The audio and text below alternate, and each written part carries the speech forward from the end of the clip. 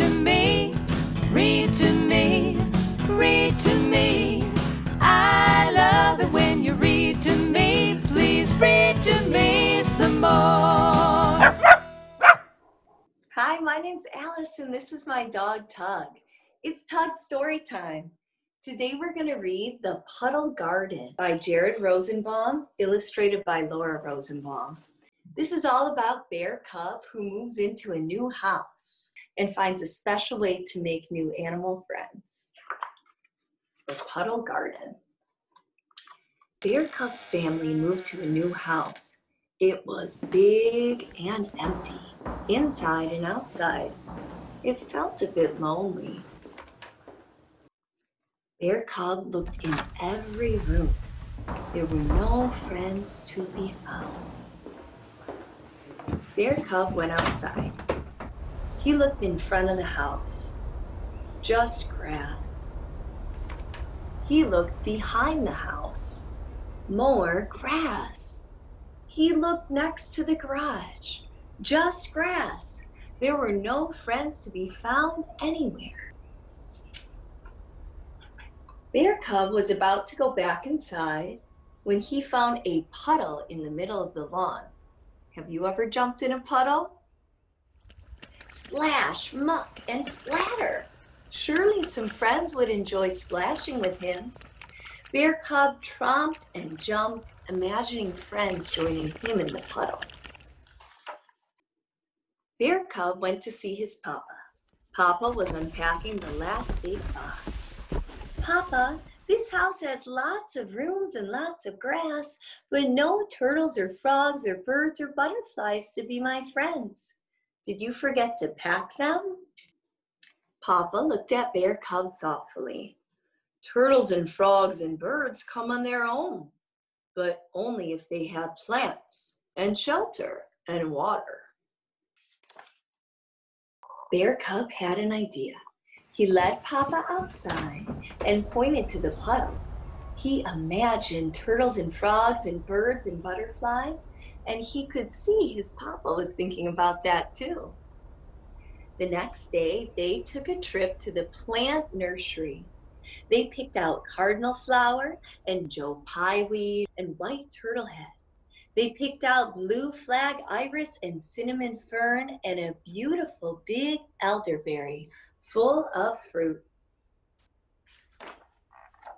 When they got home, Bear Cub and his parents went out to the puddle in the lawn and made it bigger and deeper. They lined the sides with the wildflowers they had bought and planted the elderberry on an island they made in the middle. Then Bear Cub went inside to take a nap. He was tired of all the digging, shaping, and planting. While Bear Cub napped, a hummingbird spotted the puddle garden and stopped to take a closer look at the cardinal flower. A catbird flew by and decided to land in the elderberry shrub.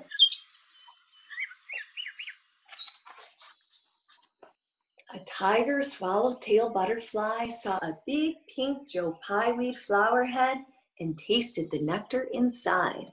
Delicious! A Baltimore checker spot butterfly checked on the turtle head. A good place to lay eggs, she thought, with plenty of leaves for little caterpillars to munch on. A leopard frog hopped over and jumped right into the puddle. Splash! He took a swim. A box turtle ambled over and decided to sun herself on the edge of the puddle next to the giant fern frog. Just then, Bear Cub awoke. He saw his muddy footprints on the floor and followed them downstairs. There was his shovel and Mama and Papa's muddy pairs of boots. He kept following the footprints right on outside. The footsteps led to Bear Cub's puddle. Where there had once been a simple puddle, there was now a beautiful puddle garden lined with wildflowers with an elderberry shrub on an island in the center. He pulled a leafy stem aside and saw a hummingbird. sipping nectar from the cardinal flower with its long tongue. Bear Cub climbed up into the elderberry and came nose to beak with a catbird. She was picking off sweet, ripe berries and swallowing them whole. He looked up through the whorled leaves of the Joe Pye weed and saw the swallowtail butterfly feasting on nectar from the pink flowers. By the edge of the pool, Bear Cub watched the Baltimore checker spot laying eggs on the leaves of the turtlehead. Splash! The frog jumped into the pool as Bear Cub approached from behind the cinnamon fern. Bear Cub stepped up on a rock to have a better look at his wild garden. Oh, the rock was really a box turtle, soaking in the warm sun near the shelter of the blue flag iris leaves. The Puddle Garden was full of life. Turtles and frogs and birds and butterflies and all of their plant companions. Happily in the puddle, his new house had now become a home for him and for his friends too.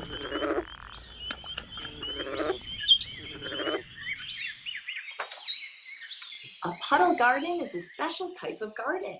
It's a rain garden that's designed to be both beautiful and a home for wildlife.